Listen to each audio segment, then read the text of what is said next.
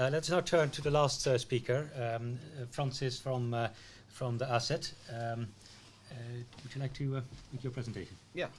Thank you very much. As you can tell, I'm an agriculture economist, doing more the work on agriculture and sort of value chain. But when Dirk asked me to sort of talk a bit about the work that we do at Assets, I thought about it to be appropriate to sort of give a preview of this report that we're working on. I've brought a few copies of it. I think they're posted outside. Unfortunately, I only brought about 10 or 11 of them, so sorry about that. But I encourage you to sort of visit our website to learn more about this sort of upcoming report and some of the background papers that are used to sort of put it together. So, can I go on this? You need the Yes. wand. There you go. Thank you. I guess Nick Lee earlier sort of did a great job sort of giving sort of an interesting background behind this talk that has been going around about the rise of Africa. You know, this story about growth happening in the continent, and the continent being sort of the fastest growing sort of region in the world. And so I'm not going to really give much about it. But sort of the story that we're trying to portray is that this growth is happening, but transformation obviously is not. And to answer to the first question that Dirk sort of brought up, you know, which is what is transformation? At Assets, we define transformation as being growth plus death, sort of this idea of a deeper growth. So by D, we mean sort of a diversification of the products or sort of commodities that a country produces.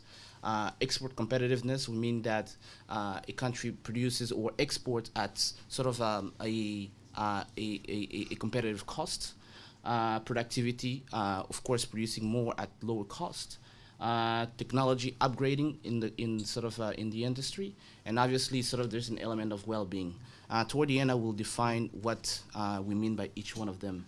But just to talk, but for now we'll a bit talk about sort of what will be in the report, and then of course in that process as well give sort of answer to some of the questions that Dirk brought up.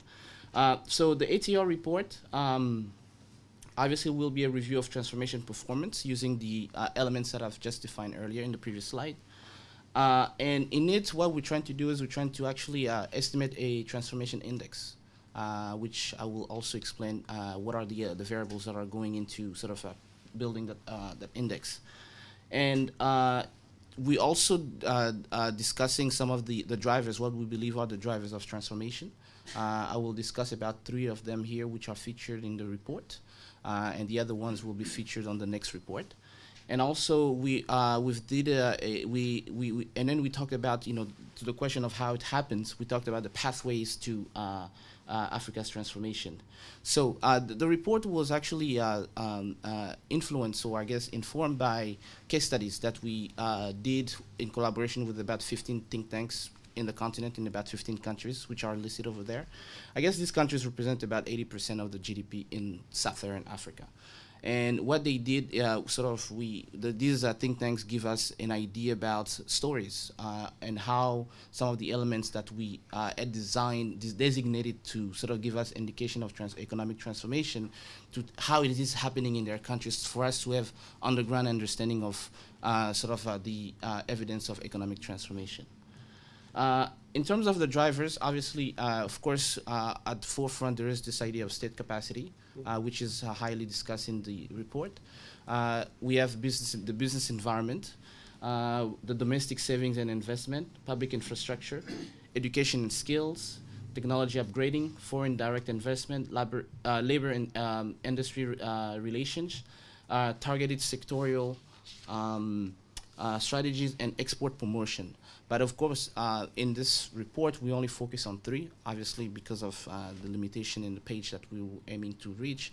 And I will discuss about them. I'll give a brief overview over them today. So in terms of the states, in the report, we talk about the new roles of the states in this idea of transformation. We talk about states moving from the typical sort of law and order sort of sort of this institution that provide law and order to one that facilitate private sector access to technology, facilitate private sector access to new markets, and promote economic activity based on comparative advantage, and of course foster some type of public-private collaboration. And in it, we've highlighted a few examples, a few case studies. Notably is the one of the Lagos State and sort of the new governor of the Lagos State in Nigeria, who has been very transformative in his policies in that regards of sort of bringing up PPPs in a lot of the policies in that state. In terms of export, we discussed how it is imperative for Africa to expand its production, of course, which will create jobs, and then of course to finance some of the inputs of transformations. Obviously, we're using the examples of Asia, right, and how it has worked there, and how we can sort of not necessarily mimic the case of Asia, but how can we sort of use it and adapt it to the cases or to sort of the features of African countries. Skills is also a big one. As you probably know, this idea, we emphasize a lot on technical and vocational training. As you probably know, in Africa, this idea of vocational training is mostly frowned upon. It usually, implies that you didn't do a good job going towards sort of the traditional sort of educational system. So we actually, but when you think about it, these are the sort of skills that are highly demanded by the private sector. So we're trying to sort of talk about how that can be done, how can the governments can promote, or I guess make vocational training actually a cool thing as opposed to it being negatively looked upon. And of course, we give a few examples on how again Nigeria is doing that. Some of the examples in the mining sector as well. Some of in Guinea actually. Agro-processing, this is actually dear to my heart. That's where I've specifically worked on this. What we did in this chapter, what we did, we produced about, this chapter was actually informed by about a series of reports. We developed about reports that looked at the value chains of cocoa, coffee, cotton, fruits, soybean, sugar, and vegetables. And what we did, we looked at, the idea was to say, okay, we know that Africa has a highly comparative advantage in the production of these products, but obviously not much is being processed locally in the continent. So we've identified some of the low-hanging fruits. What are the opportunities for capturing the values? For example, the cocoa industry is a big one, where you have the African continent producing, I guess, capturing 70% of the production of cocoa beans, which is about the cocoa beans being, I think, a $5 billion industry, but only capturing a portion, a sort of a very negligible portion of sort of the intermediate products and even the chocolate industry. So what we did in this chapter, we discussed what can government do to lift some of the constraints associated with locally processing this product in the continent. One big one is the oil, gas, and mineral. Of course, again, in this industry, the continent has a high comparative advantage. But again, not much is done. Of course, we talk about the curse. That's sort of a very, when we talk about Africa and the mineral sector, the word curse always appear. And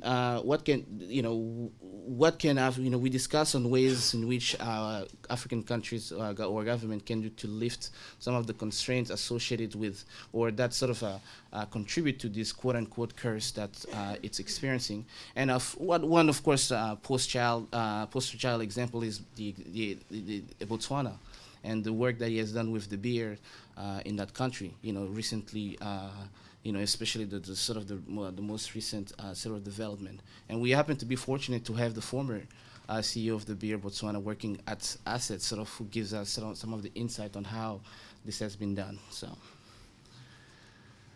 tourism is also a good one.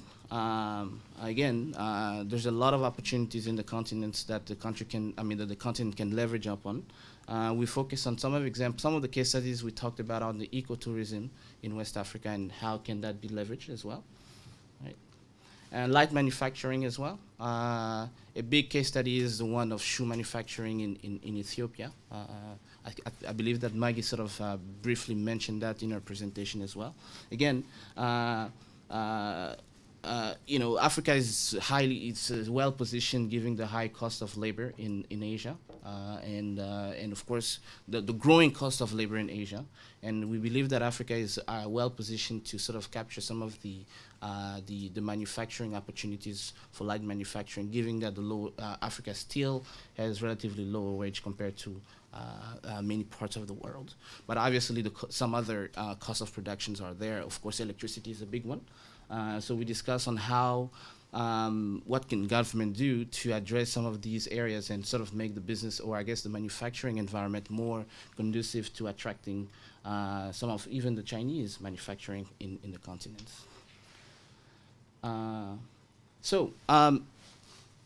What we did, again, we tried to measure and track transformation. And we tried to look at how countries, African countries, fare in terms of some of the variables of transformation. And we compare them with what we call comparators countries.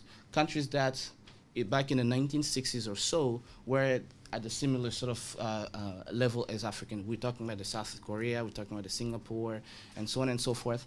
That back in the 1960s were at the same level as Africa, but of course, that took off. So we're comparing Africa, some of the elements of transformation to those countries to see where Africa is and how, of course, Africa can catch up. And so now back to the index. What we're doing, like I said, transformation for us is growth plus death. Okay, so of course we know what growth is. We know what it is made out of. But death, again, economic diversification. We're measuring production sector diversification, of course, the share of manufacturing value added in GDP, export commodity diversification, right?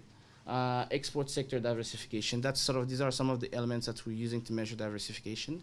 For export competitiveness, we're simply looking at the country's share of world exports of goods and services divided by a country's share of world GDP. For productivity, we're focusing on two elements. Obviously, the manufacturing productivity, which is MVA per manufacturing worker, and agriculture productivity.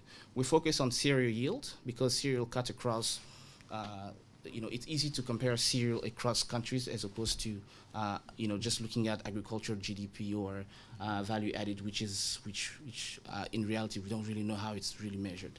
Agricultural yield, cereal yield is really easy to. It's really easy to measure, so we sort of used it as a proxy for agricultural productivity. For technology, we looked at the share of medium to high technology products in manufacturing value added. That's production, and of course on the export level, on the export side, we looked at the share of medium and high technology product in exports.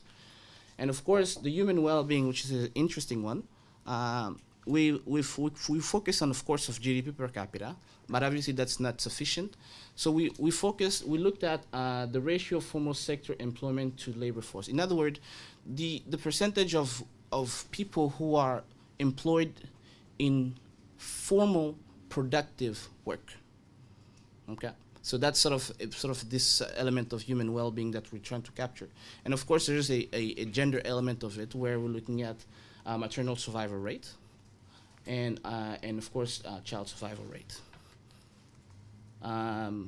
So we're still putting the data together, sort of compiling the index. So you should hear from us by January 2014. The report should be out. But of course, I invite you to visit our website where some of the background papers are used for this report are already posted. Thank you. Very good. Thank you very much indeed.